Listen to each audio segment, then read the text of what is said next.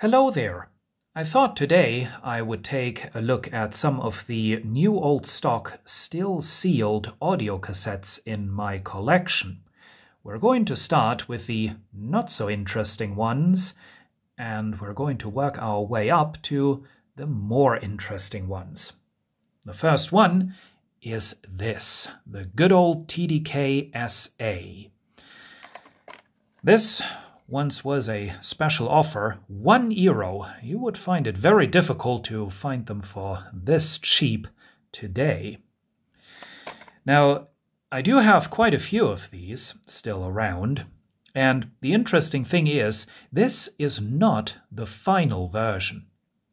In 2007, TDK sold their recording media business to Imation. And to differentiate the Imation TDK from the original TDK that kept on producing specialist electronic components, they added the slogan "Life on Record." So the final version, which otherwisely looked identical to this one, had TDK Life on Record printed on. Well, this one doesn't have that slogan, so this was made before 2007. Now, the TDK SA was the last of the old famous Type 2 cassettes that was still being sold. It disappeared from the market in around 2011, and the license agreement between TDK and Imation lasted until 2015.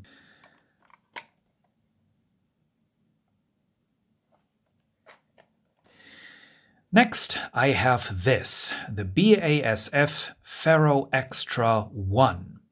This followed a naming scheme that the BASF introduced in the late 80s that went Ferro Extra 1, Ferro Super 1, Ferro Maxima 1, and then Chrome Extra 2, Chrome Super 2, and Chrome Maxima 2. The odd one out was the metal cassette that was always Metal Maxima.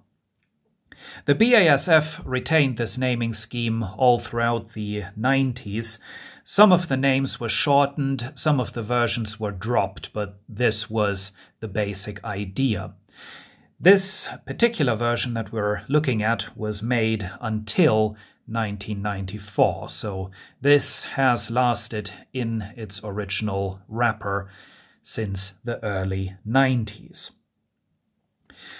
A bit more interesting than this rather basic clear case cassette is the next one.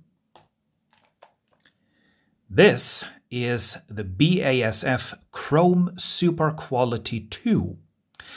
Now, this was made in the late 90s, but you'll notice it does not follow the naming scheme that I just described, Chrome Super Quality 2. Well, this was a special version that the BASF produced for sale in discount stores. I think this one was purchased at Lidl, and by putting a different name onto one of their cassettes, they could sell it at a cheaper price than the usual ones.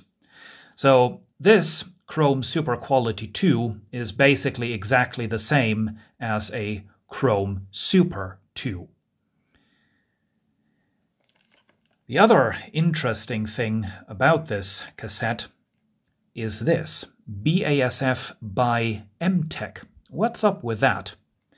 Well, in 1997, the BASF spun off their magnetics division into an independent business, and that was called MTech. Now, there was a fairly long transitional period where MTech was still allowed to use the BASF brand name.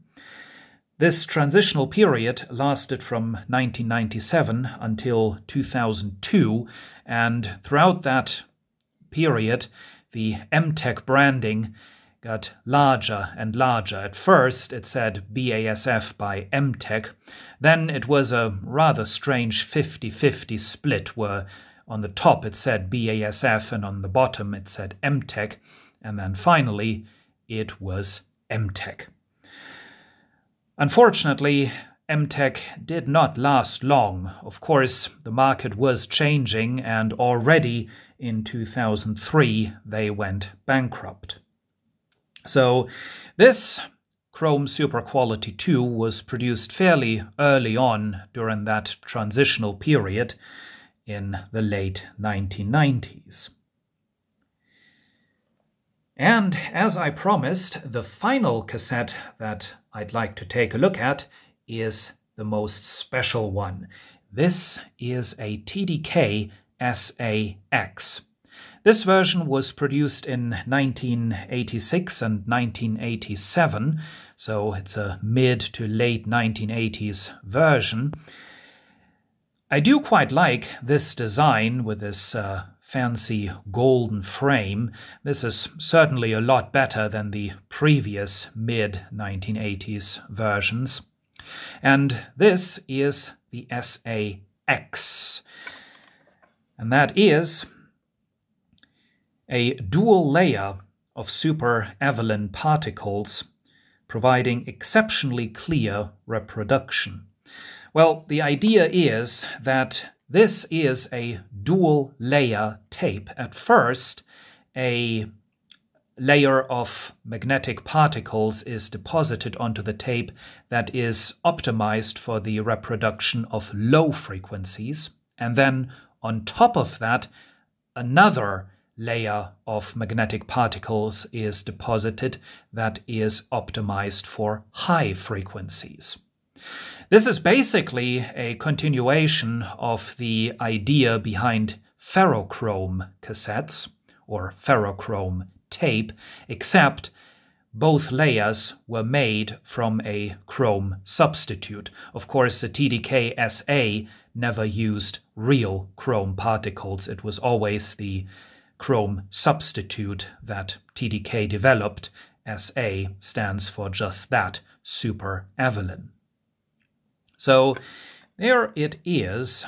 Of course, the chrome substitute particles tended to be more sensitive in the higher frequencies, and this is actually reflected in this frequency response graph. Chrome would have been a lot more flat than this. But the Japanese cassette decks all took this bump in the frequency response into consideration. They were aligned to compensate for this. So that always resulted in a bit of a mismatch between Japanese cassette decks and real chrome cassettes or real chrome tape. But that is a topic for a whole other video, which I'm not going to make today. For today, that's it. Thank you for watching.